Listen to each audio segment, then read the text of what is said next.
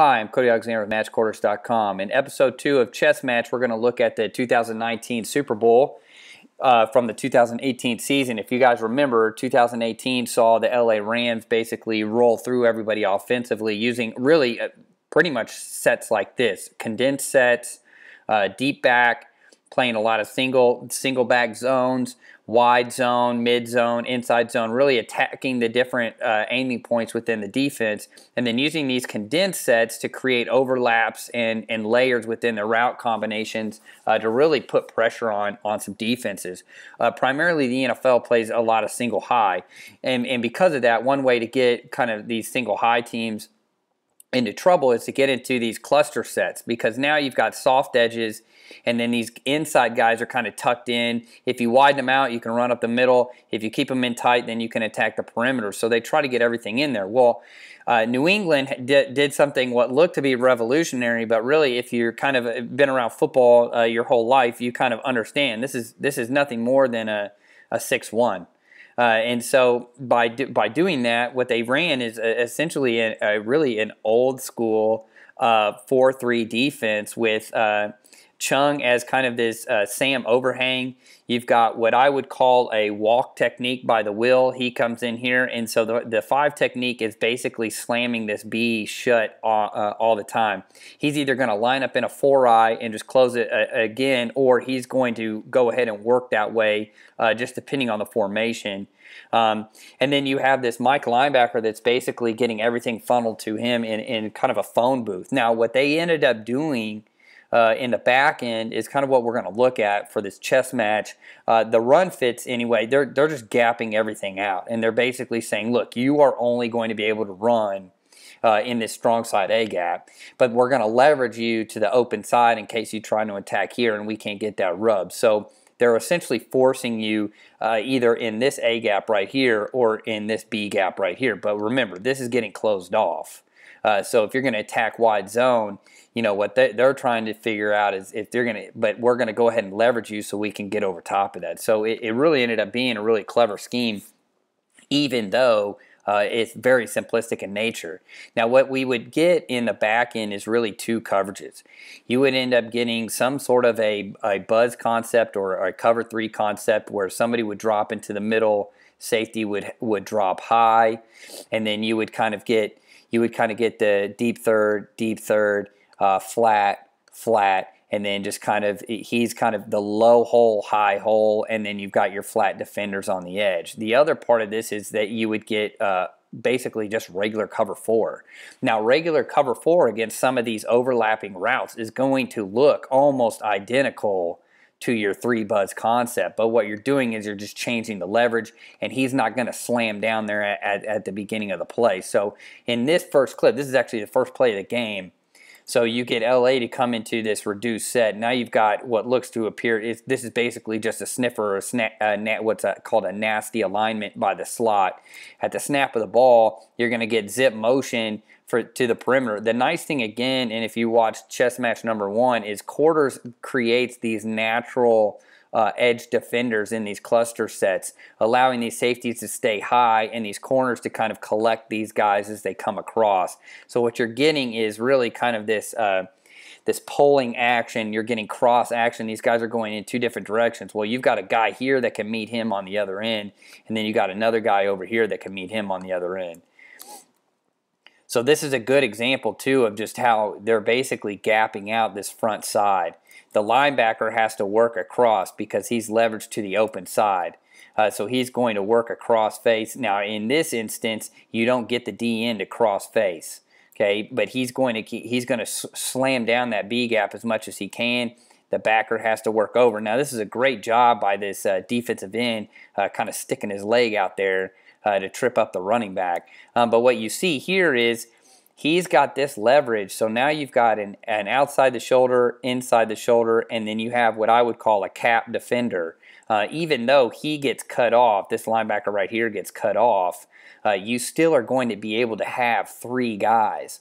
If you were to get some sort of boot action and a leak out on this end, you have a guy that can leverage that out here with these guys kind of coming in chase support on the quarterback. And so that's essentially what this kind of this blanket looks like. So you can see how Gurley, even though he breaks through, had he have not breaking through, you've got essentially outside shoulder, inside shoulder, had he have been able to stay up. And then you've got a wall here and a wall here. Here is your cap defender who could be that third man there. So this is a good example of this. Here's actually the second play. This is actually going to be, the defense is called tilt, the front. And then this is actually going to be tilt buzz. So you're going to see a buzz. You can see right here at the snap of the ball, he's going to work into the cross area. He's going to work high. The reason why they do this is because a lot of times you're going to get this kind of an action in these sets. And then somebody's going to either push flat or they're going to layer this thing. Play action, you've got all this stuff going on down here, but what they're really trying to do is get it to this guy and see if you cover the alert route. And that's a kind of, the alert route is always the deeper route. So you can see here in this buzz concept is that you're going to drop that guy into the middle, and look what ends up happening. This is a great example. So it's exactly what I said it was going to be. It's here, and then you're getting this post route. So the moment that he goes inside, this corner can now start climbing to this hash. You already have the safety on top. Now he's going to wall in case this guy decides to break back out. Okay, and so these two right now, he's underneath, he's over top. So you end up having a sandwich here, and you end up having what I call cone here. You have an outside so you have an outside and an inside. And then if he were to run kind of that post return or a post corner, you've got your corner out here on the leverage as well. So it ends up working out really well on these layered routes. Now notice the bottom defenders as we go through. You know, Chung's going to feather out into the flat.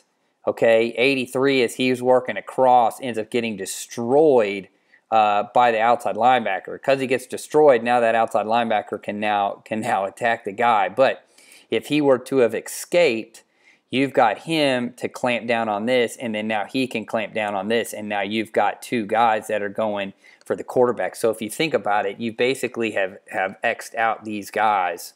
Okay, he can stay high and let the ball bring him down because this is considered a negative route. If you look at the EPA of routes underneath the line of scrimmage, it's actually in the red. It's negative.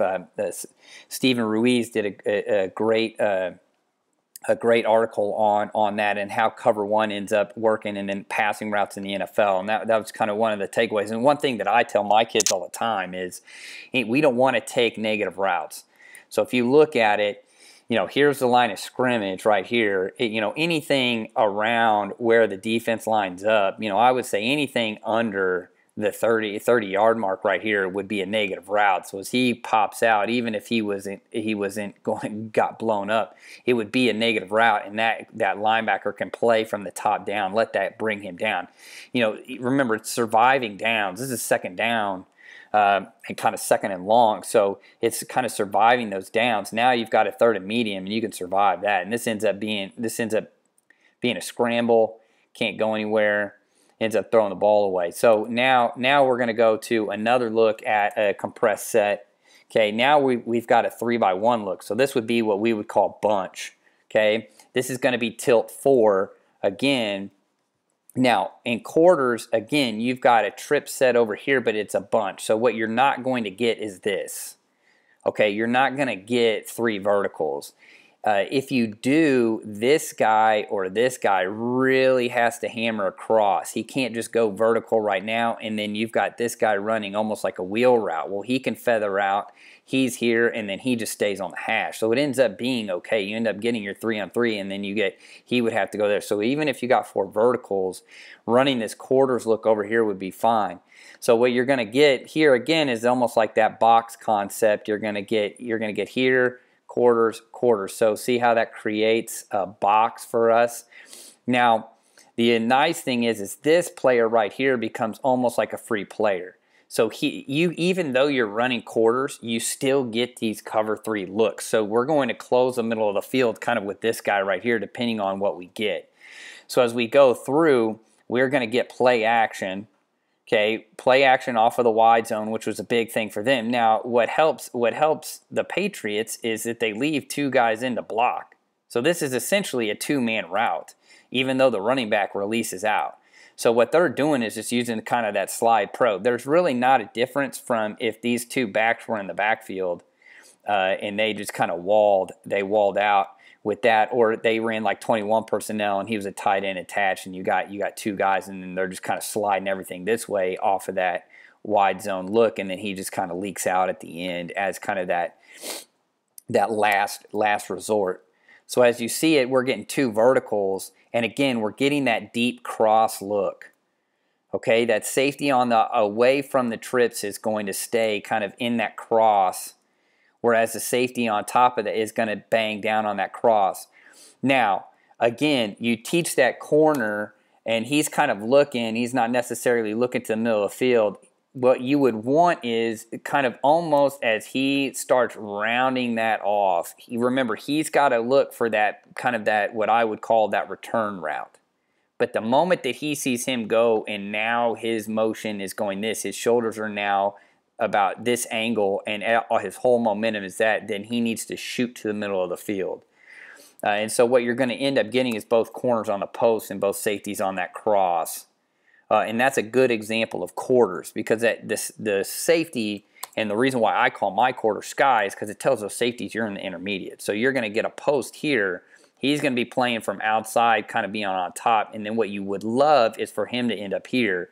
With this crossing route, you end up hammering him home, and then he's got the cutoff. With the leak out over here, that's where you kind of get that feather from that, and then now everybody's close. So what you end up getting is 2-on-1. So as that post works to the middle of the field, now you've got two guys.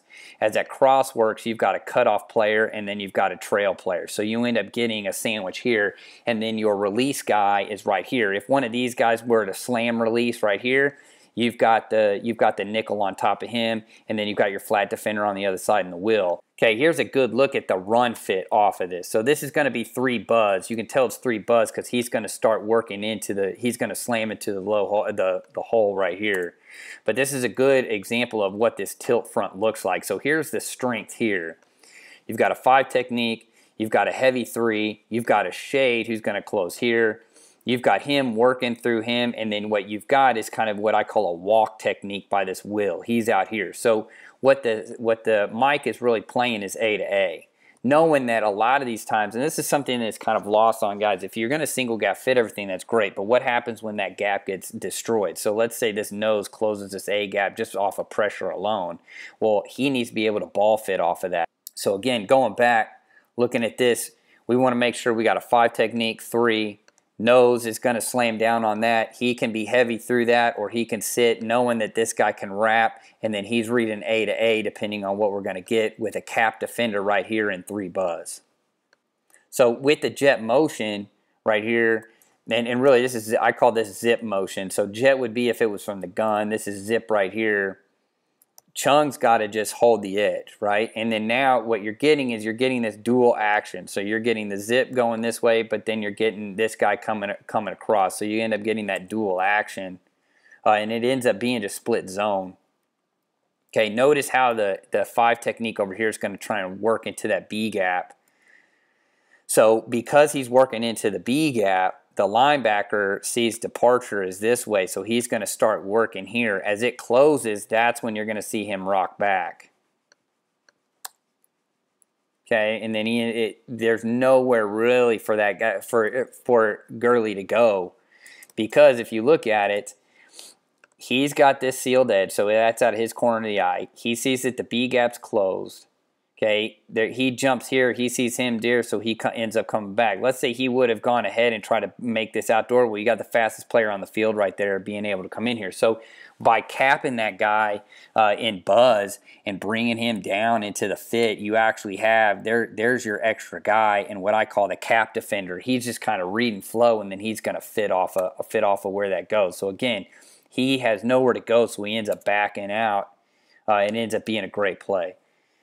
So here's another look at another run fit. So the same thing, and this is another look that we've seen. You know, they bring 83 into here. They're going to run him across usually. So now we get that play action 17 is going to stay in to wall the will linebacker.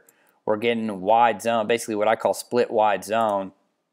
Nose does a great job of destroying that guard, which he already has leverage to. So what he's taught is if that guy goes away, I'm going to cut off that gap. What that helps him do is he's fitting, if he sees that guy close off, this is what we call a belly key. Okay, so he can belly key off of that or keep going because it's wide zone. So he can keep going. He's just got it now. He just has to track and keep kind of a look on that nose in front of him. So we end up getting wide zone. And the nice thing that I like about this tilt look is that you have an edge defender, you've got a guy in the gap, you've got a guy in the gap, you've got the nose basically out leveraging this guy. He can't go anywhere but right where it's going. And so now you have this cap defender. And then with Buzz, as you get that safety to come down, now he's kind of that cap, and he can sink and slide and kind of go wherever. So you can see the safety on top just kind of hanging.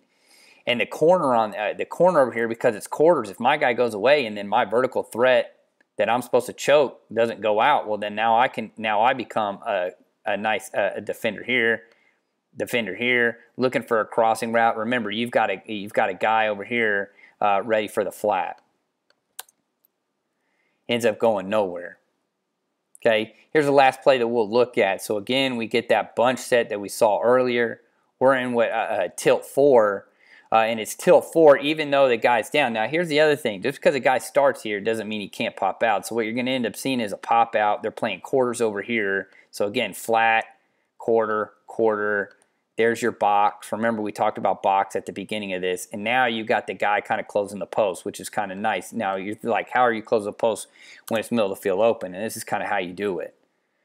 Okay, now this is a good example. We had seen this same play earlier. Okay, and he hangs out on the outside instead of coming back through. Now the corner doesn't do a great job and kind of fades out. Now you can, and you've seen where these guys will look like they're going fade and then they pop out on the sail. He hammers too high and then now he's out leveraged. So what these corners are really doing is kind of guarding the numbers. Okay, and then once they get it, then they got to attack. And this is a difference between levels of football, because this is a fantastic play, probably the play of the game, really demoralizing for those Rams. And so again, you can see how the quarters ends up reacting to it.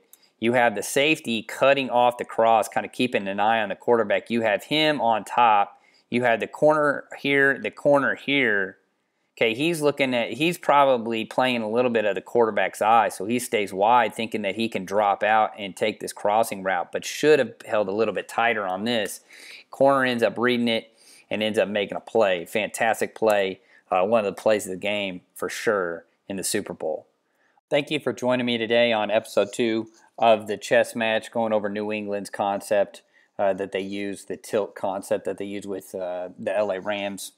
Remember, this is kind of an old school concept that they were able to bring back, and I think it's important as football coaches that we always kind of understand these older concepts and why they were run and how important they are to the game, because really this is something that you can keep in your grab bag. I mean, I identified it quickly because all this is solid over, and then they walk the will linebacker down. I mean, I've talked before about a versus 21 personnel of how, if you don't want this guy playing in the bubble, now you just put him on the outside. Now you're running a shade with the nose, because this guy's going to try and crash this B gap, or he can stay outside and do this. So if you're like a 3-4 team and you're using that jack backer to fold inside all the time, you're kind of in this kind of mold. So understanding how you can modify it, and then obviously understanding quarters doesn't have to be built on rails, that it can have layers to it. 3 buzz and their cover 4 for New England looked a lot of the same. And it's kind of how you play it and how you teach it, and just, is this guy really going to hammer in there, or is he going to stay high and play down, is kind of that concept. So thank you for joining. Make sure to hit the subscribe button, follow for the most up-to-date clinics. Also, make sure you visit matchquarters.com. Follow me on Twitter at @the_coach_A. Thank you.